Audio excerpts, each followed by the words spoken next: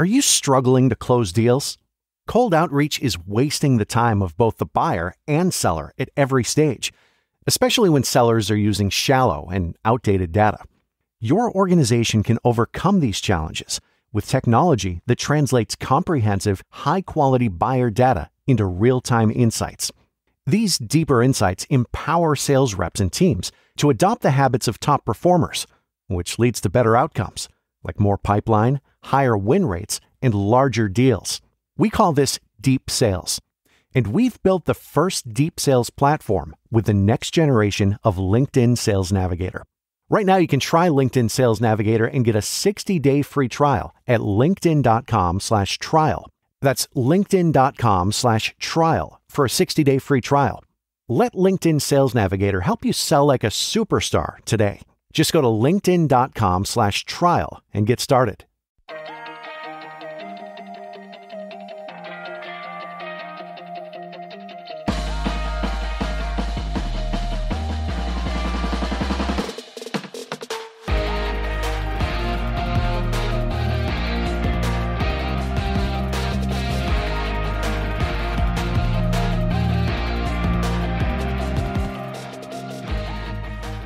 Friends, and welcome to the third episode of Criminality. I almost forgot the name of it, so that really started off. Where are we?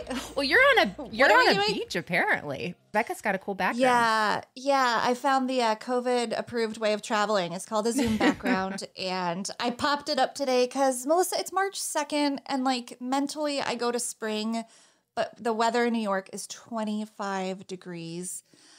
But it's going to be 50 tomorrow. And it was 50 yesterday. So we're just going to have the worst month here in New York. And I know weather talk is not interesting, but I needed the palm tree behind me today. Would it bother you to know that my son jumped in the pool yesterday? Would that be like, okay, it would. Pretend. It's like a little bit of a knife through my heart.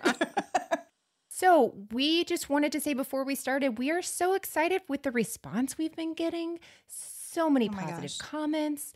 If they weren't positive, they just didn't tell us, and that's okay too. That's really the best policy moving forward. If you're not loving this, you can just like tune out. Don't mention it ever again. Absolutely. Delete me, delete us. It's totally fine. You never have to tell us. Yeah, no hard feelings. But to those of you who've listened and loved it and told us, took the time to message or leave a review, it's been so nice to hear and read those. And yeah, it's been so much fun. Absolutely. So I've talked to Rebekah a little about this story, not really about the story, just going into it. I thought when I took on my second episode that the one I picked originally was a little dark. So I said, you know what? I'm changing it. I'm going with the Nicole Smith story. That's not dark at all. There's no tragedy. Nothing bad happens. One of my very worst ideas, and I've had a lot of them. I've had a lifetime of them. Rebekah, do you have any, not concept of Nicole Smith, what is your background with Miss Smith? We have very little background together, so it is conceptual. I feel like she's one of those people who's almost a caricature. Right. I think we did that to her probably, right? Yeah. Like unfairly. I think of commercials for diet products that I couldn't tell you the name of if my life depended on. Don't worry, we'll get there. Oh, perfect. Maybe Nutri-Slim. I don't even know. Custody battle and untimely death. That, again, if you asked me the circumstances, I don't know that I could tell you. I could make some guesses about like an overdose, but I don't know. So I've got a lot to learn. I'm ready.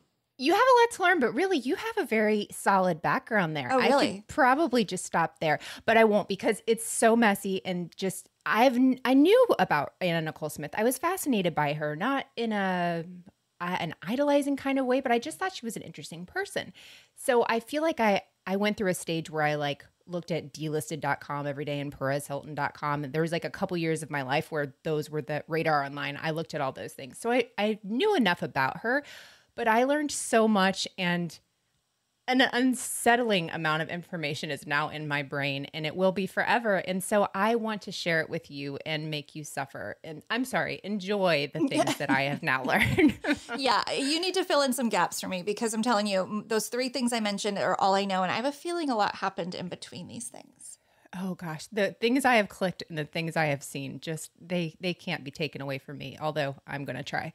So the story this week, as I said, was about Anna Nicole Smith. But Anna Nicole Smith started out as Vicki Lynn Hogan. She was born in Houston, Texas on November 28th, 1967. I'm already shocked.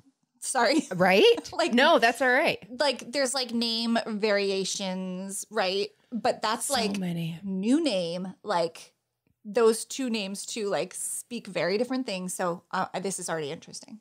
New name, who dis? And Exactly. so her parents are married, Virgie and Donald. She has 5 siblings. They get divorced when she's pretty young, and her mom becomes a corrections officer. I saw some interviews with her mom. Her mom was strict and like no BS kind of person. Just on these interviews, I was like, I'm actually scared of this woman. Yeah. So in these interviews, she seems really brash and really harsh, but Anna Nicole, Vicki Lynn, was not doing very well in Houston. So the family decides, let's send her to live in Mejia, Texas with an aunt and her cousins, kind of just to give her a smaller town and maybe she'll be able to just do better. Maybe she'll thrive in this. So she moves there. She's 6 feet tall, which as somebody who is a member of the 6 Foot Tall Club, it's tough being a really tall girl. And it's tough being a tall girl in a small area. So she stuck out like a sore thumb. Hated Mejia. Hated everything about Mejia. She hates school. Her aunt says basically she was only in school long enough to get her name and photo in the yearbook. Like that's all she cared about. By the way, in the yearbook, her name is Nikki Hart because her stepdad's name was Hart. Last name was Hart. And she decided to go by Nikki. So Vicki Lynn Hogan to Nikki Hart to eventually Anna Nicole Smith. Wow. So, I mean, not to like overstate it, but maybe some like identity issues and like not. No, you could overstate it. There's a lot of identity issues. Yeah, like here. she doesn't seem like comfortable in her skin. And that tall girl thing, Yeah. not my struggle. I know it was yours, but I remember a girl in our high school who was 6 feet and gorgeous, but it didn't matter that she was gorgeous. Like she just slumped in her chair. It was so hard for her. And like she won. I mean, she's still like, and you too. I mean, you guys win, but it's hard. I think you kind of don't want to stand out in high school for anything.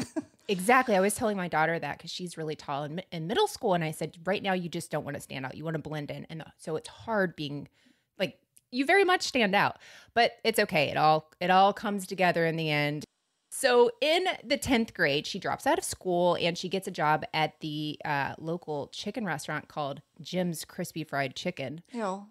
I'd eat there. In a heartbeat. With a name like Jim's, yeah, James isn't involved, but Jim, I'll eat your crispy fried chicken. So she meets this fry cook named Billy Wayne Smith. The two fall in love. They get married when she's just 17 years old on April 4th, 1985. She gets pregnant. She has this son, and her son's really the light of her life. His name is Daniel, and he's born in January of 1986. So 6 months later, she leaves Billy Wayne Smith. She leaves Mejia and she moves back to Houston with her son. So she gets a job at Walmart and Red Lobster. She doesn't have an education and she realizes, I don't really have a great way to make money. So one day she's driving to Walmart and she sees one of those like neon signs with the woman dancing. And she decides, I'm going to go in there and see what that's about. She goes in, doesn't realize it's a topless bar, but decides, I'm just going to give it a try. In interviews, she talks about being very flat-chested and a little overweight, and so they put her on the day crew. Anna Nicole Smith worked the day crew at a strip club. Yeah, I was like, that made me a little sad. I bet they didn't even serve Jim's Crispy Fried Chicken during the day crew. Yeah. Well, she starts making money, and during this time, she has a roommate and her son, Daniel. She actually sends him to live with her mom just for a little while she's trying to make some money to take care of him. She realizes, though, if she wants to do well as a dancer, that she is going to need some implants, some Jessica and Ashley's, if you will. So she ends up saving a lot of money to get them, $14,000 to get them. Dang. Yeah, I didn't know that. I haven't Googled them in a while. I've Googled them. Google them. I've been known to prices. I have not Googled prices on them in a while. And yeah, that was a little more than I was thinking, but she has 2 surgeries and she ends up having double Ds. This comes up a lot. I'm not just talking about her chest, but her surgeries and all of that comes up a lot. Yeah, and that's part of her persona and the caricature Totally. for sure that we Absolutely. remember. Yeah. Yeah, and so this causes her, though, extreme back pain, ends up getting migraines with these implants. She starts taking pain medication. And so this is kind of where that all starts. Oh, no. Yeah. And so she starts doing really, really well, though. Her Paris and Nicole's start bringing her in a lot of money. Do you get what I'm doing So here? we're just going to be naming her. I'm just doing reality stars. I'm just naming reality stars for her chest. Okay. No, I'm tracking. I just wanted to make sure I was picking up what you're putting down. It's a rough one. Hopefully I don't have to mention it much more. So she does really, really well, but she wants to be a model. So she pays for classes. They tell her you're a little overweight, which that comes up a lot, and is super rude because she is absolutely gorgeous. And so they tell her you're too heavy. She quits modeling and is like, I'll just figure it out myself. She quits the classes rather. She continues to dance. And in 1991, an octogenarian oil tycoon, J. Howard Marshall, comes into the dance club. Those are the best kinds of tycoons, the octogenarian ones. And quite the octogenarian he was. He takes a liking to Anna because what's not to like? And she doesn't really pay attention to him too much. She just thinks he's nice and he's just a customer. But he keeps coming back to see her. And eventually she says that she starts falling for him. But to understand how this 26-year-old at the time falls for this man that she'd later call Papa, referred to him as Papa, you have to know a little about old J. Howard Marshall. Okay. So J. Howard Marshall, he is obviously a giant oil tycoon, but he is from Philadelphia, Pennsylvania. Really, really smart. He goes on to graduate from Yale, gets involved in the oil business, and he owned 16% of stock in Koch Industries. I don't know a lot about Koch Industries, but I know it's the KOCH one, which is basically worth as much as the COKE one. Yes. Loads of money. So he's married for 30 years, gets divorced, has two sons named J. Howard Marshall III and E. Pierce Marshall. You're going to hear about Pierce quite a bit. Okay. So he gets remarried. He has this new wife he calls Tiger, and he's in love with her. He's getting older. She's getting older. And by the 80s, she has Alzheimer's. And so he's super lonely. And this is whenever he starts making his trips to the dancing clubs. So he goes in, he meets this lady named Lady. Her real name is Jewel Diane Walker, and she's from Valdosta, Georgia, which is where all of my family is from, and makes this story even more. No way. Oh yeah, Anna Nicole Smith and I probably share DNA, if I'm being completely honest. There's a connection to us somehow. That's Not really, wild. Yeah, it is. So she does lots of odd jobs. Finds that that's not working. She has 4 kids. Her husband's left her. She's in her 40s, which is a little late in the dancing game, but she does really, really well. So one day, J. Howard Marshall comes in. He's looking for a companion, and that's how he meets Lady. And so they hit it off immediately, but according to her, she'd say later that it wasn't a sexual relationship. He said that it was a sexual relationship times 3, and there's Meaning, 3 times? 3 times. Okay. Over like a decade. So he just adores her, and he just gives her money, and he gives her cars, and he gives her everything she could want. Millions of dollars and stuff, right? He tells his son, if anything ever happens to me, I want you to keep taking care of Lady. And this is when Pierce kind of realizes, oh my gosh, my dad's spending all of my inheritance on this woman he's not even married to. It's not, my stepmom or anything like that. So during this time, this is the stuff I've never heard of, but I found it fascinating. So we'll see how it goes. So during this time, she gets a boyfriend named Dale, number 1. That doesn't work out. Then she gets a second boyfriend named Dale, number 2. Is what I'm going to refer to him as. His name is Dale Clem. And he is tell me if you've heard this as an occupation. If you've ever seen a resume with this. He's a carpenter shrimper. No, it makes no sense. There's no wooden shrimp. No, but it's kind of like, oh, there were no more like plumbing butchers around. I don't really know. Where are you finding these people? So she found him at some club dance kind of thing called Studebakers, which just reminds me of designing women. Oh my gosh, sugar bakers.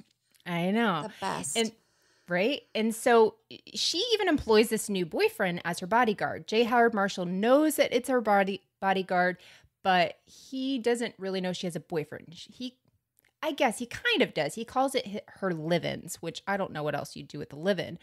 He's just giving her money. He starts another oil company just to name her as the owner of it. Oh, so lucky. So I like that that's what you're taking from it. You're like, so lucky. No, I'm working on my story right now for the next episode. And like, it's about oil people. And I'm like, oil, that's where my whole lineage went wrong. We didn't get into oil. Who knew? So he tells, his son, like I was saying, you have to take care of her. Whatever happens to me, you have to take care of her. But by 1991, Lady's not super happy. His wife is still alive. She realizes, I might never get a really big part of this. We might not ever be married. I might not get anything. So they're having issues. And this is whenever he finds out through his son, Pierce. Pierce says, hey, Dad, are you paying taxes on all those gifts you're giving her? Millions of dollars of gifts? Because anything over $10,000 you have to. And he said, no, but she's pretty. And they decide. IRS loves that response. Right? And so he tells Lady, hey, by the way, I've given you millions of dollars and stuff. You've got to pay taxes on all that. So she is upset. Pierce also closes this checking account she has. So she's going around town, buying cars, bouncing checks everywhere. So she is pissed. Then she decides she's going to get a facelift. So she goes to have this facelift, and the night before, she changes her will. On some pink paper in her daughter's room, she basically writes, everything I have, I leave to my kids, and I leave to Dale number 2, my bodyguard, lover, live-in. Okay. Nothing to J. Howard Marshall. She dies during her surgery. She had some kind of congenital brain defect. She was 51 years old. Oh my she dies in the surgery. Isn't that terrible? Also crazy that she left that will. I mean, I know when you're having surgery, you are inclined to think that way. Right. But it usually doesn't happen, and then it did. That's so sad. See, I always go to if I don't write it, nothing can happen. And that's a terrible way to think. So we actually have our wills now, but it used to be whenever I had several surgeries a few years ago, and I would be like, if I don't write it, nothing can happen. That's is not a healthy way of thinking. Solid logic. Is your will on pink paper? and it's stuffed in a vase in my daughter's room, which is what she did here. So J. Howard pays for this funeral. He's still in love with her. There's a copper coffin that she goes in like Elvis was buried in, and it's so heavy they have to actually drive it from Houston to Valdosta. And even takes another limousine to go behind the hearse that has just a single red rose in it all the way from Houston, Texas to Valdosta, Georgia, because he loves Lady. You gotta love Lady. Like very extra. Isn't it? He's got to be like, I've got a few years left. We're going to burn every last one of these pennies. I have a secret suspicion he hated his son and he was just trying to get through money. He is devastated by her death, and he goes to some men's retreat. It's called the Bohemian Grove to rest, which I feel like in your 80s with that much money, isn't your whole life kind of resting? Also sounds culty. It's you would go there with that. You would go right to the cult. So he gets home and he finds out about Lady's new will. He finds out that he's getting nothing. Not that he was going to have a whole lot, but it's kind of a personal thing to him. All the stuff that he's given her, she's giving to her boyfriend and her kids and all that. 2 months later, his wife dies as well. So he's kind of going through a lot. And the next month is whenever he meets Anna Nicole Smith. So he's just come off of this 10-year relationship, this marriage. He meets Anna Nicole, and he is thrilled. But during this time, good old Pawpaw and his son Pierce take the associates of Lady Walker, his former lover, ×3, and they go to court. They are suing her estate that she fraudulently seduced him. And her estate at this point is worth $5.8 million. Wow. Right? I mean, 10 years of... They would just go to lunch together, Rebekah. They would literally go to lunch together. He would pass her blank checks. How do we get this sort of situation? Can this go on the vision board? The vision board this is beyond a vision board. This is like after we record brainstorm session to how to get in on this kind of plan. I mean, it sounds magical, I've got to say. So $5.8 million her estate's worth. His family, or Pierce really, is like, she's not getting this. And so they go and sue her. Well, all of the assets are really frozen. She hasn't paid taxes on all of this. So it's really worth not a whole lot. So the family ends up getting like a house, a car, and I don't know, probably the vase that she put her will in. Not a whole lot. And so it kind of just shows you how litigious this family is. But really, this is just kind of, that was a lot of background information, but this is just kind of how it goes with this family and how the connection to Anna and kind of where all of this love affair with beautiful women has started for old Pawpaw. So whenever she's no longer there, Jay Howard feels like, this is my shot of love. This is my rock of love, Bret Michaels style. And so he adores her. He really loves her, wants to be around her. She loves the attention. She loves being able to support her son. And Jay Howard knows she loves horses, so he buys her this beautiful horse ranch. Wow. He just wants to marry her. She's not super interested in it. During this time, she ends up sending photos into Playboy. So there's some discrepancy. I read that a boyfriend sent in photos. I read that J. Howard Marshall sent in photos. There's just no way. He's got people for that. He's not the one that did it. It's between a boyfriend and Anna Nicole. They send these photos in, and all the editors, except for one, love them, think she's gorgeous. The one editor thought she was a little heavy, which is so freaking annoying, but that's kind of what went on her whole life. Oh. Yeah. And so in March of 1992, though, she debuts on the cover of Playboy. During this time, though, this is whenever all the models were stick thin. Yeah, this is like Kate Moss era. Exactly. Yeah. Kate Moss, all of that. So here's this curvy woman who looks very Marilyn Monroe-esque. Yes, she does. And just oozes sex appeal. So she just takes off. And in May of 1992, she lands the coveted centerfold in Playboy. And this catches the eye of Paul Marciano. Do you know who Paul Marciano is? Sounds familiar, but no. Yeah. He is the co-founder of Guess Jeans. Oh, yeah. Yeah. See, I thought you might. He wants to sign a 3-year deal with her. He wants her to take over the Claudia Schiffer campaign. Before he does that, though, he says Vicki Lynn Smith as a name isn't so great. We got to work on that. And so that's whenever the two of them discussed it and changed her name to Anna Nicole Smith. And that's how we've always known her. Wow.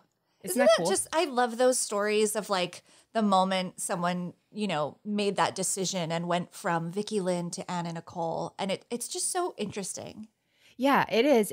She signs a 3-year deal with him and she begins modeling overseas. She's doing H&M, which I didn't even know H&M was around back then. But in Norway, they end up having this debate because where one of her billboards is this intersection, and cars keep there's accidents there over and over again. So they had to fight to try and get these billboards taken down because that's amazing. Isn't it? Nobody would run into anything if they saw me. They'd probably run into me. That's what they would do. Everybody would aim for my billboard. Melissa, you don't give yourself enough credit. Oh, but it's so fun to be self-defecating. Not defecating, deprecating. Self-defecating? This is why I can do it. Don't tell me I'm not giving myself enough credit. I just said self-defecating. Back to So Anna Nicole is signed to William Morris quickly after this. And she starts getting parts in movies, like a movie called Hudsucker Proxy, which I've never heard of, but I think Tim Robbins was in it, and Naked Gun 33 1/3. There's that infamous shot of them showing her knees, going up, showing her knees again, just showing how tall she was. During this time, though, she and J. Howard Marshall are still an item, even though she's actually in another relationship with a woman named Sandy. They have matching rings, so it's kind of like she's living her own life, but she still seems to really care about him, really. At this point, she's living in LA, he's living in Houston. And so in February of 1994, though, things are going really well in her professional career, but her personal life, she is dealing with a lot of pain, and she's been on a lot of pain medications, and she ends up having a rupture of her implants. And and mixes her pain medication with alcohol and ends up ODing. And she's in the hospital for 3 days during this time. Your face. Sorry, I'm like, wait, but this isn't her ending. No. Okay. Oh, wouldn't that be a terrible way to be like, and then that was it. I have nothing else. Well, I figured there could be an aftermath to her estate and her story, but so that had already happened. Okay. Yeah. So she's had several issues like this. Yeah. Afterwards, she starts losing a lot of work. People are worried that she has some issues and that this is a liability. Yeah. Jobs are drying up, but Jay Howard does not care. He still loves her. At this point, he's proposed to her several times. One time at a Red Lobster, his favorite restaurant, in front of the all-you-can-eat seafood buffet. It's relatable. It is. And she said no. She wanted to make money. She wanted to be her own person before she married him. Good for her. Yeah, finally she thinks, I've made it. And also things are drying up and not going so well. I should marry this man. So on June 27th, 1994, they marry in this really small wedding. She wears this beautiful white dress and her son is the ring bearer. They go outside, release doves, exchange their nuptials, and she literally gets on a plane and flies back to LA. She leaves him figuratively and literally at the altar. So during this time, she's getting $50,000 a month from her new husband to just spend however she wanted. Oh my gosh. Vision board. I mean, there's got to be somebody out there who just wants to give money away. I feel like there's websites for this. We can do it. I'd be the best wife to live in another city and get a 5-figure allowance. Like, sign me up. I know. We can do it. We can make this happen. So the ranch is hers. He's bought her these cars, rings, everything. She's making her own money. And Anna Nicole is still living in LA with Daniel, her son, and Jay Howard's in Houston. And so she would fly back and forth to see Papa. 6 months into her marriage, though, he gets really, really sick, as you will in your late 80s and early 90s. He's not doing very well. He's in Las Vegas. She flies to see him in the hospital, but she says that she's only granted very small amounts of time to see him, that Pierce has hired bodyguards to stand in the room, so she can't really even see her husband. There's a really weird interview of her speaking to maybe 2020 or something, and she's doing this like, he just kept putting his hands up and reaching to me, but it looked like this motion the whole time, which just looked like milking symbol is what I'm doing. It was really kind of, I didn't quite get what she was doing there. So during this time, J. Howard Marshall's not doing well, and Pierce moves to be his father's legal guardian. His first bit of business was to cut Anna Nicole Smith. Yeah, out. So we got to know. Yeah, this is like a temporary plan at best, Rebekah. We've got to maybe put some money in stocks when we get this whole grift started, and know there will be an end for Correct. it. Plan B necessary. There you go. And so this is going to start a huge legal battle between Anna Nicole Smith and her stepson, who is about 40 years older than her, Pierce. Can I ask? 40 years older than her. So she's 40-ish. Oh, she's still 26. Her husband, her son, stepson, is about 66, and her husband's 89. Okay, so when you said he was older, 40 years older, you meant the son. The son. Anna Gotcha. Nicole so she's still super young. She still hasn't even gotten like the crow's lines. She doesn't even use neck cream at this point. Dang, she's just so that's lucky. saving her a lot of that money. That's true. This stuff is expensive. There you go. Okay, thank you for clarifying. Of course. So on August 4th, 1995, J. Howard Marshall dies after he gets pneumonia. He's 90 years old, and he and Anna Nicole were married about 14 months. When he dies, he's worth $1.6 billion. With a B. Oh, yeah. Oh man. That came out of you so easily. Oh, goodness. Before he dies, though, the spousal support thing has not been resolved, but that's okay because there's a lot more to fight about, Rebekah. There is going to be 2 funerals for J. Howard Marshall, just to start. She has one, the family has another. At hers, she wears her wedding dress because I don't know why. It was in storage. And so she wore her wedding dress. She also sang The Wind Beneath My Wings at the funeral. That's bold. She has an amazing voice. Like Really? she is released. No, absolutely not. There's no reason she should have done that. It's like, wow, who knew? I mean, why not follow that path? I know. Okay, no, gotcha. No, I wish there was audio of that, but I could not find them. File not cringy. found. Yes. Yeah. And so she's devastated. And just a few months later in November, she ends up being hospitalized for 6 days for what her representatives call an adverse reaction to pain medication. She's still using a lot of pain medication at this time. She claims that she really loved her husband, he loved her, and that he had verbally said that he wanted to leave half of his assets to herself and her son, Daniel. She had no idea if he had written a will. Turns out she was not in it. And everything's left to Pierce. He has another son. J. Howard Marshall, Papa, has another son, and only Pierce is getting all of this, $1.6 billion. Oh, so now we have another angry relative, I'm sure. We've got another one. Let's do this. It's sort of shocking, though, that there isn't anything written since he had taken the time to write about Lady Walker, right? Right. That's kind of where this whole thing comes from. He had tried to make it where she had stuff if something happened to him. And so, of course, he would do something for his wife, right? That only makes sense. Anna Nicole and Pierce end up going to court over this family will and trust. After 6 months, the Texas courts hear this case and they reject it. They say it just stands, deal with it. And in February of 1996, Anna Nicole is not doing well. She files for bankruptcy in California. She doesn't have this money coming in monthly, weekly, whatever her allowance was. It's a lot. So she's determined now more than ever that she needs this money that Jay Howard promised her, allegedly. So the fight continues. And during this time, she doesn't have a lot going on. There's no real acting gigs. There's no modeling. She is continuing to self-medicate with pills and with food. And her court cases just continue. And her family would say that during this time, there's a lot of yes people in her life. No one's telling her no because ultimately, if this whole thing goes forward, she's a billionaire. And you want to be the person sitting next to the billionaire, right? Oh, yeah. In 2000, the case is still going on, as you can imagine. But here's where it gets complicated.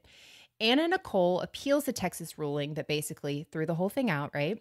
And the bankruptcy court rules against Pierce and J. Howard Marshall and enters a $475 million judgment in Anna's favor, which is wow. huge news. Yes. So what is the, I know you, I'm sure you didn't like get into the minutia of the case, but like what is there, if it wasn't in the will, like on what grounds can they appeal it? Just that they were married and she deserves it? They were married and basically. Yeah. And then she's saying, there's a lot of hearsay of her saying he's always taken care of her. So of course this is what he meant to do. This would be in alignment with what he wanted. Absolutely. Okay. Yep. So in 2001, she's back to court. And this time, obviously, Pierce does not want her to have this money. So they go back to court. This time she's in front of a jury. And this is one of those things where I can't tell if my memory is real or fake. I know I've seen clips of this, but I don't know if I watched the whole case. I don't remember if it was all televised, but there's some good stuff in here. Going into this trial, she should win. She is highly favored to win. They've already said that she deserves this money. She really just has to go up on the stand, look like a sympathetic woman who's lost her husband. Yeah. And she should walk out of there a millionaire. But then walks in a man named Rusty Hardin. And if you know anything about the Anna Nicole Smith legal battle, you know the name Rusty, and you'll know why in just a minute. He is determined to break Anna and turn her from this sympathetic widow into this greedy vixen. So he calls several witnesses to the stand, including a nurse named Letitia Hunt. And this, Rebekah, is the thing I texted you about and said, I finally found the thing I thought was real. I was so excited to find this because I thought I had made it up. Right. Letitia Hunt is a nurse, and she claims that she once saw Anna Nicole videotape J. Howard Marshall while asking him questions about his will. So they also have this videotape.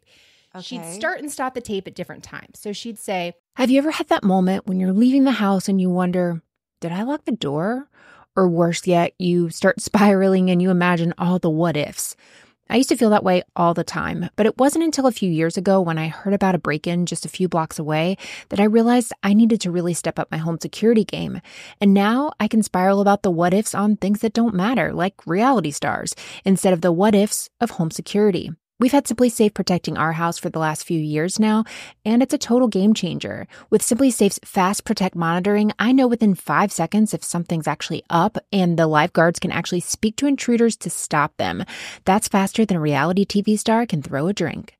One of the things I really love the most is you're not locked into some over-the-top 90-day fiancé level contract drama. SimpliSafe is actually affordable as well, less than $1 a day with no hidden fees, so it's easy to love. It's no wonder they've been named Best Home Security Systems by U.S. News and World Report for 5 years running. Whether you want to install it yourself, it really takes less than an hour, or have a professional handle it, SimpliSafe is as easy as flipping channels between Chimp Crazy and The Secret Lives of Mormon Wives. So why wait for the drama to happen? Get SimpliSafe and know your home is covered just like I did. Protect your home with 50% off a new SimpliSafe system plus a free indoor security camera when you sign up for Fast Protect monitoring. Just visit simplysafe.com/criminality. That's simplysafe.com/criminality. There's no safe like Simply Safe. This podcast is brought to you by eHarmony, the dating app to find someone you can be yourself with. Why doesn't eHarmony allow copy and paste in first messages? Because you are unique, and your conversations should reflect that. eHarmony wants you to find someone who will get you. How are you going to know who gets you if people send you the same generic conversation starters they message everyone else? Conversations that actually help you get to know each other. Imagine that. Get who gets you on eHarmony. Sign up today. Honey, I want you to tell the judge that you want your wife taken care of. But while she's doing this, she's pulling her shirt up and showing her Paris and Nicole's. Yeah, and so... Makes me so uncomfy. I know.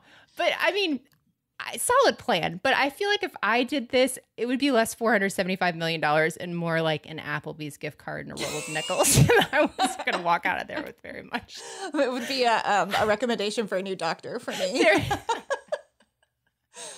Exactly. This is a huge thing, obviously, and this is a big part of the case. And this was a thing in the case that I really thought happened, but I just could not find the facts. Yeah. I finally found the article. So you're vindicated. Very vindicated, yeah. And so a big part of this, though, is going to all come down to Anna Nicole testifying and how this goes. Rusty realizes very early on that Anna could be very volatile and that he could push her buttons. And he tells his brother on the second day of cross-examination she's going to self-destruct. And he was right. Oh, he asked her at one point, how do you spend $100,000 in a week? And she responds, quote, Rusty, you have to understand, it's very expensive to be me. P.S. She's a prophet. And Erica Jane. This is an Erica Jane song, right? That's what I mean. It's prophetic. Yes. Yeah. She basically put that in the universe and Erica Jane scooped it up and she made a Shoe Dazzle song, a commercial. Oh, insert song here. There you go. Okay. But the most infamous line of this case comes a little later on. So at one point, Anna Nicole says Jay Howard died from choking on food, not from having pneumonia. And Rusty says, do you seriously swear under oath that Pierce Marshall, his son, orders people to let his father choke to death? And Anna Nicole is sobbing and she says, yes. And then he says to her, Miss Marshall, have you been taking new acting lessons? To which Anna Nicole very famously says, screw you, Rusty. Oh. And that's a great, it's just. Sounds like a line from an 80s movie. Oh, it's so good. Screw you, Rusty. And that's the line that people remember. But really, he's just as dramatic as she is. He's a great attorney having to represent the Marshall family. During closing arguments, Rusty brings up the fact that witness after witness in this trial says that Jay Marshall always said Anna's the light of his life. So he says to the jury, quote, I was just thinking, what song would capture the mood of this trial? And he ends up playing the Debbie Boone song, You Light Up My Life. The lawyer? The lawyer plays it in closing arguments. He plays You Light Up My Life in court. Oh my God. I know. And according to Rusty, this is on his website, the jury goes crazy. But needless to say, the jury, based on that, did not think that Anna deserved this money, thought they ruled against her. And so the jury did not find Anna Nicole to be a sympathetic witness. They did not think that she actually deserved this money. And so the estate, the will is again reversed. So now she's getting nothing. Although Anna Nicole leaves empty-handed, Rusty did not. He actually has a signed photo of the jurors from the trial all standing together underneath a caption that says, and I kid you not, you lit up our lives. What? Oh, this guy. I mean, this is why people hate lawyers. Oh yeah. No, this is why. I mean, I kind of love him because it's just the most fascinating thing, but it doesn't make sense. I don't know. This was on his website, so I didn't see a picture of it. He could be lying. Gross. He is. But he fascinates me. And his name is Rusty. That just seems like a perfect name, right? So Anna Nicole is devastated and she's broke. In early 2002, though, she's back in court. This time, a U.S. District Court rules that she's entitled to assets that Pawpaw made during their marriage, plus $44 million in punitive damages from Pierce trying to cut her off. I like this. Yeah, she's awarded $88 million. Oh, wow. Yes. In 2002, here's where the reality show comes in. Ben Affleck is Bennifer with J-Lo. This was a simpler time, Rebekah. Oh, I mean, my mind goes right to the boat. The pictures of them on the yacht. Oh yeah, and The video. I go to pre-Phoenix back tattoo and just a simpler time with him without his Dunkin' Donuts cups. Kelly Clarkson in 2002 wins American Idol. She's the first one that wins. Oh wow. Yeah, and the Osbournes help kick off these celebrity reality shows. And this breeds off other shows like Ice Loves Coco and Juliana and Bill and even Denise Richards' It's Complicated, which I loved. I love that show so much. Merv, her father, loved her. I gotta dig that one up. Oh, I've so never good. seen it. It's so good. She loves her dad, and he's so sweet. It's not very entertaining, really, but it's good. I enjoyed it. It was a dark time in my life. I just say that about any time in my life. 2002 sounds dark. What a year. Yeah.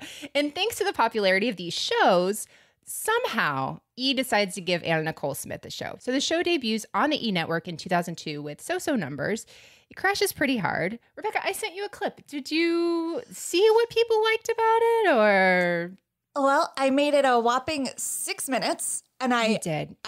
I couldn't continue. I am so sorry. I feel like I let you down. No, you didn't. Listen, it's one of those you had to be there things where it does not age well whatsoever. And the show is around for 3 seasons, really 2.5. It got canceled after the second season, but it follows Anna Nicole Smith, her son Daniel, Howard K. Stern, her attorney, her assistant Kim, and her dog Sugar Pie. And it's really a train wreck the entire time. I actually started an anti-anxiety medicine a few days ago, and it made me really, really tired. So I started watching this show and fell asleep, and I just had it on YouTube, and I woke up to clips that are never before seen. I've never seen anything like this. She's on this date with this guy from the Howard Stern show, and he's like rubbing her arms. It was so Ew. sexual, and I had no idea. You're thought, like, am I dreaming? Is this real? I was reading like, side effects of the medication was like Anna Nicole Smith hallucinations. Like I could not figure It's it a out. mirage. It was crazy. I honestly, like, my breaking point was her bedding. They were like bringing over her bedding, and it was like the worst shades of every pink and purple, synthetic satin.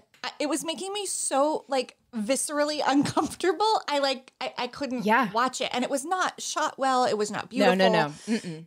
Like when you say it didn't Terrible. age well, I don't know that it looked good then either. I wondered the same thing. Now, I don't think her style did. So she had Bobby Trendy was her designer. Yes. And I met him. Yes. Luxurious. That's all I remember about him is he said luxurious a lot. But he fought with her and would like not want to come in because it was a holiday weekend. Like he's like, I'll be celebrating my freedom. They're like, July 4th is tomorrow. He's like, sorry, we celebrate all weekend. All Luxurious. Yes. Yeah, so anyway, so he was her designer, and that was a huge like the nemesis on the show or whatever. So it that was entertaining to watch. But also we didn't have a lot of options. You couldn't just pull up a TV show like you can now. We were destined to watch it. Stuck with what you had. Yeah, Sunday nights I had no other options. So it's canceled, but during this time, life still goes on for Anna Nicole. So she has this show. She gets a lot of notoriety. She's gained a lot of weight, and then she goes kind of MIA. Nobody sees her for a while, but she pops up again in October of 2003. She's lost 69 pounds and becomes the spokesperson for Nutrislim? Trim Spa Baby. Trim Spa Baby, of course. Okay, so she's back in the public eye, and she's once again in demand. But really, her victory is very short-lived. In 2004, do you want to guess where she went? Rehab? Back to court, where It's always court or rehab, isn't it? Yeah, you were hopeful on that one. She's back in court, and this judge reverses the $88 million award. And so she's given nothing. Shoot. Again, Rebekah, yes. But a roller coaster ride. Yes, things aren't over. On February 28th, 2006, she's dressed in all black, and she arrives at the Supreme Court for a hearing regarding her late husband's estate. And on May 1st, the Supreme Court rules unanimously that she can pursue J. Howard's fortune, which overruled the 9th U.S. Circuit Court of Appeals, which had earlier ruled that federal courts could not handle the Smiths' case. Are you following? Kind of. Hold on. Because I'm not. Supreme Court of Texas? No, ma'am. The United States Supreme Court. Okay. What? Ruth Bader Ginsburg wrote the dissent. So that Nicole could fight her. So Nicole can fight her late husband's estate. Jeez, oh Lord, oh my gosh. Yeah. So this is all new information for you. I love it. Enough about court though, because we've been here for 8 years. Let's talk a little about her personal life. In 2004, Anna meets this man named Larry Burkhead, and he is a Kentucky native, and he's a photographer, and she meets him at the Kentucky Derby, or as I text you, the Louisville horse thing. I said, I can't remember the name for this Louisville horse thing. So the two hit it off, and there's video of when they first meet, and it's actually kind of a sweet interaction. And her team says, hey, we're doing this kids' charity event. Could you come photograph Anna at this? And so he decides to do that. And he gets really, really sweet shots. He said that, he sees this stripped down, very beautiful version of her. And she looked great and healthy. And she's working at this kids' charity. And they really kind of fall in love. And Larry says that he quickly moves to LA to be with her. He leaves Kentucky, goes to LA to be with her. So he moves in with her, Daniel, her assistant Kim, her attorney Howard K. Stern. All of them are living in this house. I remember him now that you're saying him. Yes, I remember him. Yeah. And so he says that he never saw Anna Nicole taking illegal drugs, but he noticed at times sometimes she would take too much or she might take the wrong medication. She was not very careful with what she was taking, and he was very concerned about that. I am too. Yeah. And in recent years, she had been prone to seizures. In fact, the night before her infamous American Music Awards, which that one where she says, "Do you like my body?" That she had a seizure the night before. And who let her on stage? This makes me so mad. The yes people, all the people that think she's entertaining and everything else, but she was not healthy. She was not in a good place at all. As you can tell from watching that clip, it's horrifying to watch that. But during this time, Larry says that they're really in love. He's very concerned about her, but they decide to have a baby. She really has always wanted a baby girl, so they decide they're going to have a baby. But by the time she's 6 months pregnant, she's saying, I think you're in this for money. I think you're in this for fame. I think you're in this for all the wrong reasons. Basically, people are telling her, like, this guy's not any good. He actually was a pretty decent guy. I mean, he seems like a really, really good guy, actually. And she tells him, hey, this baby's not even yours, so don't worry about it. This baby is Howard K. Stern's. Her lawyer. Yeah, her lawyer. But Rebekah, it wasn't just Howard K. Stern that said he was the father. Come to find out, I don't even know how to do this. Do you remember Zsa Zsa Gabor? Of course I do. Okay. Zsa Zsa Gabor's husband of like 30 years, his name is Prince Frederick von Anhalt. And that's me trying to pronounce things. He claims he and Anna had an affair for 10 years and he could be the father of this new baby. Wow. I mean, oftentimes the dads are absent. You've got like 3 vying participants who are like, was me. No, it was me. I know. Fighting. It's like Bachelor kind of thing or whatever. It's very bizarre. This would have been the interesting reality show. Yeah, right? And so he is 59 years old at the time. Zsa Zsa is 90 at the time, and the two have been married for about 20 years. Wow. But according to Prince, not only could this baby be his, but here's where it gets even crazier. At one point, Anna begs him to make her a princess. And he says, well, I can't make you a princess because the only way I can do that is divorcing Zsa Zsa. But he could adopt her. And he fills out adoption papers to adopt this grown woman to make this happen. But ultimately, at 90 years old, Zsa Zsa Gabor was not interested in adopting a reality star. I mean, why ever not? I know. It sounds crazy. And if you watch Love After Lockup, it's very Puppy, Amber, and Vince. They have this whole adoption, fake adopting an adult kind of thing going on. But it wasn't. It's actually how he became a prince to begin with. At the age of 30 in 1980, he meets this lady, Marie Auguste of Anhalt. This is me just trying. And she's married to somebody. He ends up having her adopt him. So Prince is literally, how do I explain this? His name Prince is part of the legal surname in Germany, but it's not a princely title. So he's not even a prince, but he's trying to adopt her to make her a princess, but he's not a prince. Rebekah, did you know that people with money do this kind of crazy things?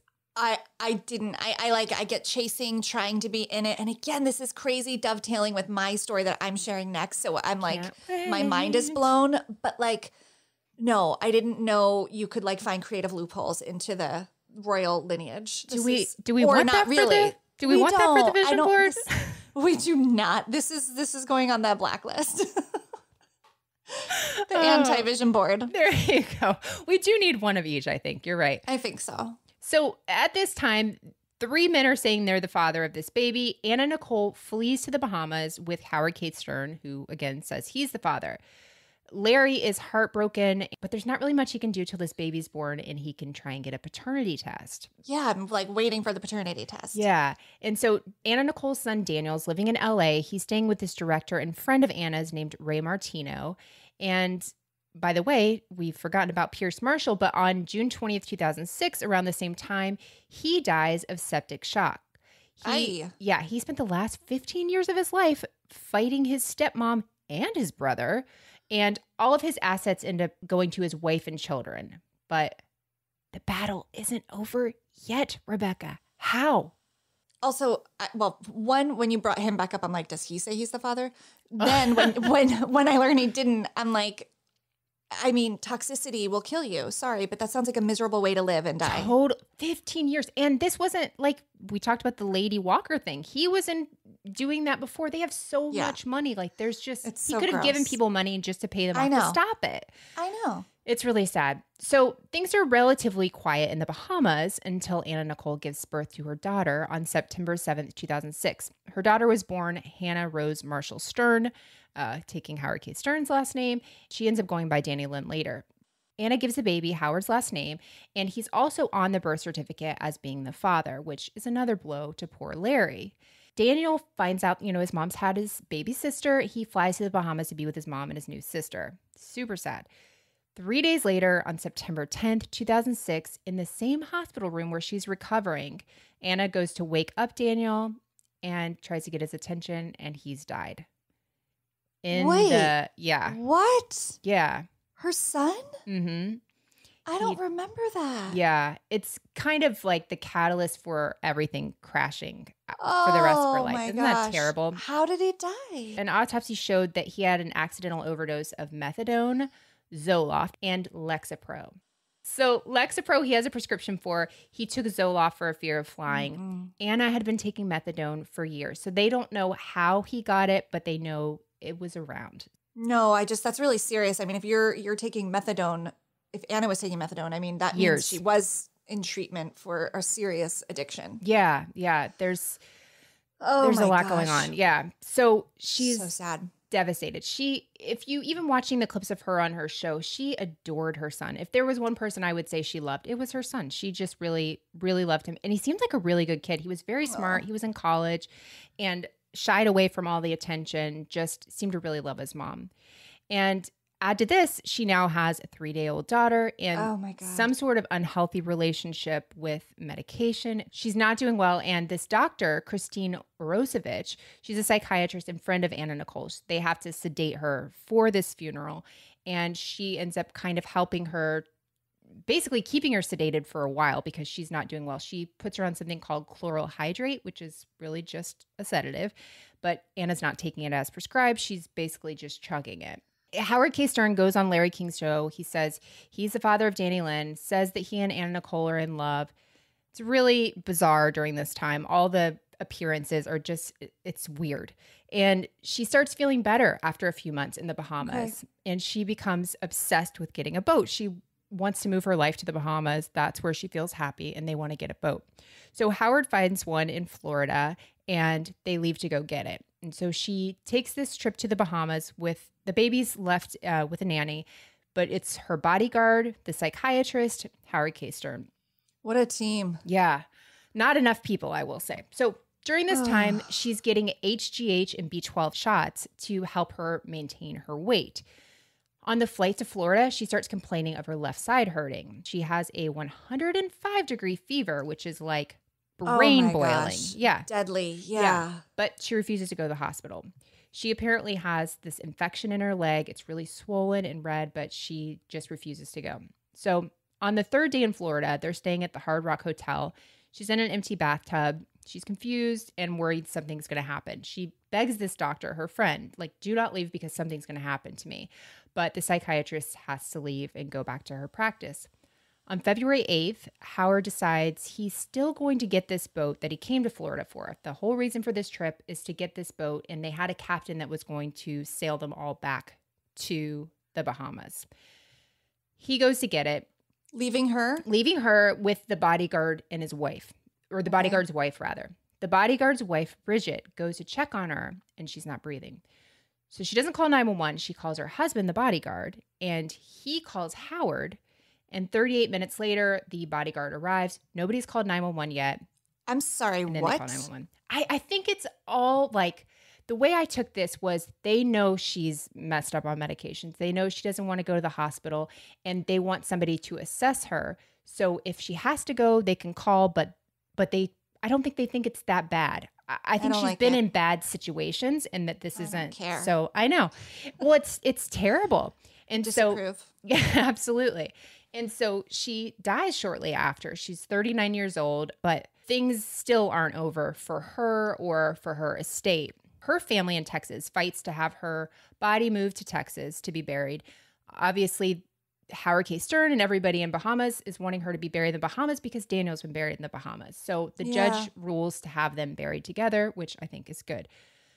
But the case for the now deceased Pierce and now deceased Anna Nicole still aren't over. What? Yes. At this point, whoever is Danny Lynn's father is going to be a millionaire. She's going to be a millionaire if things go through. So at 6 months old, Danny Lynn has a DNA test. I'm like edge of my seat, want to know who her daddy is.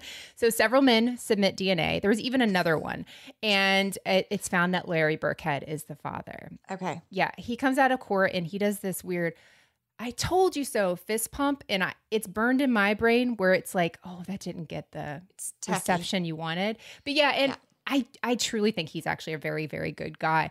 But the day after he finds out he's the father, he meets Danny Lynn for the first time, and he gets to go pick her up. Aww. There's video. I saw some video. Howard showing him how to feed her, teaches him the schedule. And Larry says that to this day that Howard is very supportive of him and Danny Lynn, which I think is sweet. Yeah, because it was very messy with that whole paternity thing. Yeah, thank God they're kind of like thinking of the child and they are trying to do this right. Yeah, for sure. And according to Anna Nicole's will, Howard is the executor, and she left everything to her son Daniel, who also is now deceased. I know. So everything now is going to go to Danny Lynn, which at the time is about $700,000 in assets, plus whatever comes up in this world's longest court case. Yeah. So Howard continues to fight on Danny Lynn's behalf and appeals to the U.S. Supreme Court for a second time.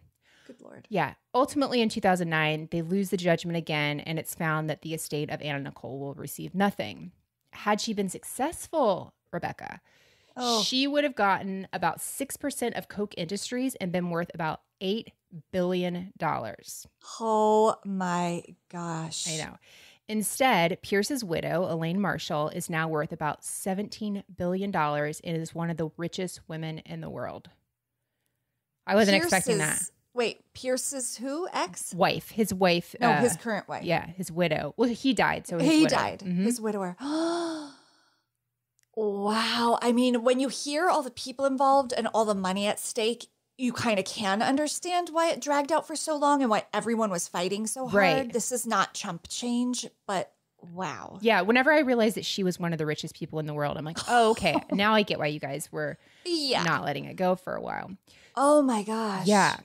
And as far as other legal trouble, Howard and the doctor, the psychiatrist, came under some problems after Anna Nicole Smith's death when it finds that she has this prescription for several medications, and a lot of them weren't even in her name, but they were in her possession. I was going to ask if they had any trouble also with just, I don't know what it would be called, like not calling for help, like the Good Samaritan law or whatever. Yeah, something. I don't know. I know they're working on that in certain places. I have no idea what it is in the Bahamas. But no, they didn't get in any trouble for that. But they were both charged in 2009 and convicted of getting her drugs under a false name. Wow. Yeah. But in 2011, a judge finds that the reason they were doing this was for her privacy. That's what they were fighting. They were saying we couldn't just get Anna Nicole Smith methadone under Anna Nicole Smith. People would have known. And the judge bought it, I guess. And the charges for Howard, both of those were dropped, and one from the doctor. She had one reduced for getting her Vicodin under a fake name. So today, the court cases are over, the battles are over, and Danny Lynn, Anna Nicole's daughter, is 14 years old and oh my gosh, seems to be a super well-adjusted, mild-mannered, beautiful little girl.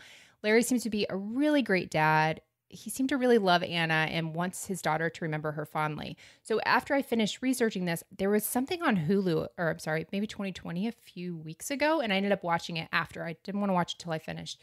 And it's him meeting Anna Nicole, some of her family, and showing Danny Lynn different things from her mom's past. It was very, very sweet. It's why I think he's a decent guy. He just seems like a nice guy that, you know, it's just a rough situation all the way around, but what a story, Rebekah. that was a lot. And that's a lot of tragedy and death around her. So much.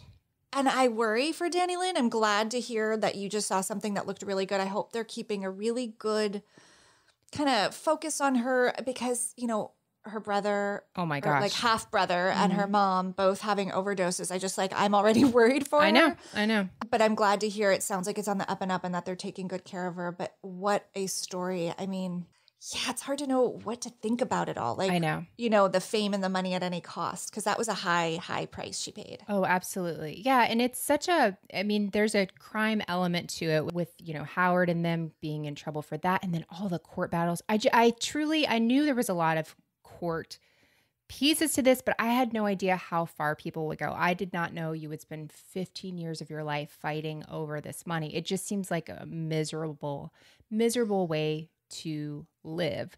I can understand some from her point, but that's about all I want to say about that.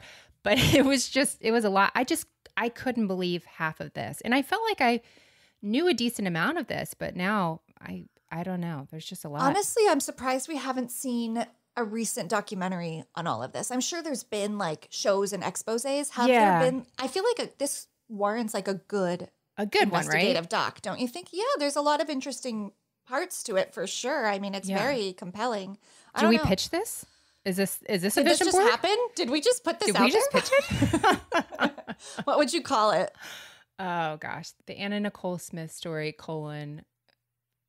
mo money, mo problems, probably, because it's just crazy. That's, I think, going to be one of the through lines in our podcast is like, it just feels like the richer people get, the harder things become. And I honestly, the less good decisions people seem to make. And they allow shenanigans to become very big problems because they're become part of a machine of money. And it really upsets me because obviously Anna Nicole needed some different kind of help and assistance a lot earlier, right? And I don't like how that was handled. So no, I know. And the people she was around, it was just, I mean, not blaming them or anything. It's just, I feel like Larry was a good person to have in her corner. It sounds like he wanted her to be healthy and all of that. And then people got in her ear and then that was over. But I'm going to look for a much more upbeat true crime one. I mean, this had a lot of craziness in it, but if we're doing crime, it's just going to have some sad elements to it. But it's hard, Melissa, to find a case with like a good balance of levity and a crime. Yeah. Like the minute there's like a criminal component or a death or it gets heavy. It does. So I'm with you. My story next time will be will kind of be similar-ish. Yeah. Okay. You know, not really. There's some parallels. Is there 10 pages of just they went to court? Because I feel like I got that covered. There's 10 pages though. Oh, there you go. So yeah. It's a different kind of rabbit hole and a different kind of deja vu. I kept having deja vu. I don't know if you had that with the court, like, because I remember you saying like, and then they went to court again. Yeah. My story has an element of that, but it doesn't involve court, but like kind of a reoccurring scenario, which is weird. Every time you said, we're going to ask me a question about the court, I was like, oh no, I've already blocked 90% of this off. Think on your toes, think on your toes, think on your toes. I'm a court TV junkie. I love it. So, Rebekah, before we go, what are you watching this week? So what I've been watching a lot of has to do with my next case. So I can't tell you that part. Sure. But don't worry, I can watch more than one thing at once. So we're all good. So this show I'm watching, here's a few clues. British. Okay. PR. And child star. Okay, now it does ring a bell. I know what it is. You're watching Flack. I am watching Flack, which is a weird title. It is. And I don't think it... Do we know what it means? Well, I thought flack meant like when you give someone flack for something, which is like a hard time. Yeah. So in relation to the show, it actually means a publicity agent. Oh. And when it's a verb, it's like to publicize or promote something. So we've turned it into a negative, like to give someone flack, but I think you can also flack yourself in the media. I'd rather not flack myself in the media. Thank you very much. That can lead to self-defecation. Oh, that was perfect. But yeah, it's this Amazon Prime show starring Anna Paquin, who was one of the youngest people to ever get an Oscar from the movie The Piano way back in the day. I really haven't seen much of her, but she's an incredible actress, I think. She was on Vampire. What's the vampire show? Something vampire. Oh. People vampires. It was on Showtime. True Blood. She was on True Blood. Boardwalk Vampire. That was Boardwalk Empire. Okay, I didn't watch that or see her in that. Yeah, she is a listener of Moms and Murder, which is one of the weirder things in the That's world. so cool. Isn't it? Oh, maybe she'll be a fan of Criminality. Maybe. And I'm not changing my review of this show right now. I really, really loved this show. And it's on Amazon Prime, and it follows her. She works in PR in London, but her and her sister seem American. Yeah. Like that. Because I'm like, why doesn't she have a British accent? Everybody else does. It's because they moved there. But anyway, it's a really bold, kind of stark look at the PR publicity world in London, which is very cutthroat. Kind of feels like a parallel to the shows and the movies we've seen about men on Wall Street in a certain era. Yeah. It's like this is like the story of women in this industry and kind of what it does to their personal lives or professional lives. But I've really liked it. Yeah, it's very fast paced. I'm only a few episodes in. I started it and then I think I got distracted by something else and need to go back to it. I really enjoyed it. It's jarring. It's definitely not suitable for work, even though it's about work. Yeah, it's adult, but I really, really like it. Nice. What are you watching? Okay, my clues are bad hair, bad real estate, legal wife. I talk about this one a lot.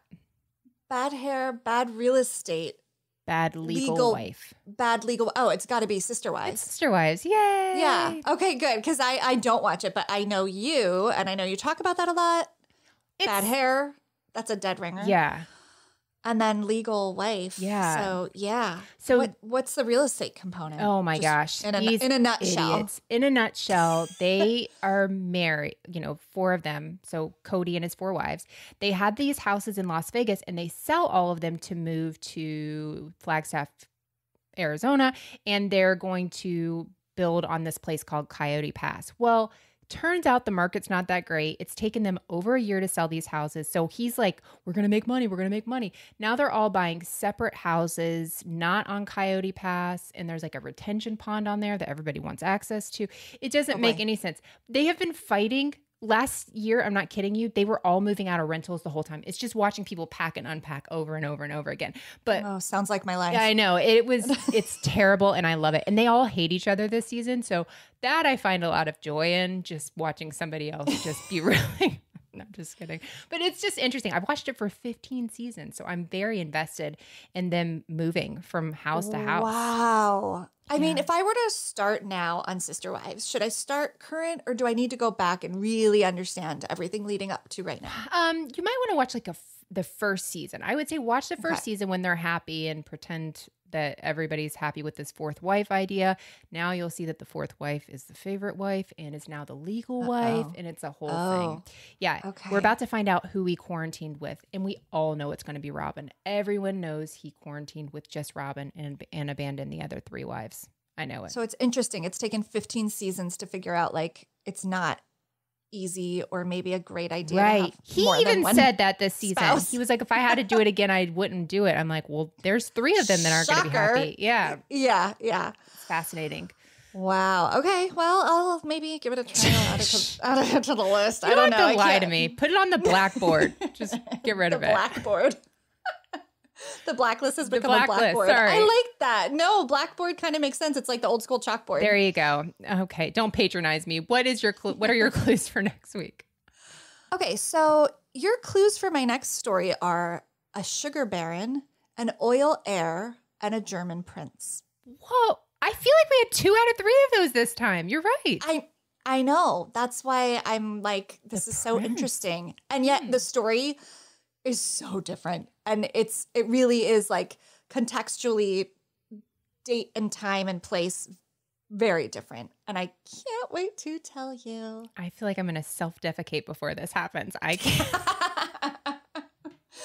Yeah, these are like peripheral clues. Like I'm trying to make it a little hard because I think I could give you other ones that would be too easy. Yeah. That would be too boring. So you guys all just have to listen again in 2 weeks for the new story. Yes, absolutely. Well, thank you guys for listening, and we will be back in 2 weeks with Rebekah's, did you say honey bear? I forgot the first clue. Sugar bear. Sugar bear. I don't know why that's not like in your normal vernacular. But I like that I said honey bear. Like I literally took it as a bear situation. Okay, we'll be right back in 2 weeks to figure out what on earth that even means. And if I can use words like deprecate and defecate correctly. We'll see. We're going to work on it. Have a great 2 weeks, everyone. Thanks for listening. Bye. Thank you for listening to Criminality. If you're enjoying the show, please head over to Apple Podcast or wherever you listen and give the show a rating and review. The reality is it would be a crime to keep your thoughts to yourself. And come join the fun outside of the podcast and follow us on social media. We are at Criminality Show on Twitter, Facebook, and Instagram. Memes are welcome. We'll see you in 2 weeks with a new episode. Until then, you can catch my co-host Melissa on her weekly show, Moms and Murder. And Rebekah Sebastian on her podcast, Dialogue, a true crime conversation. Don't forget, loving reality isn't a crime.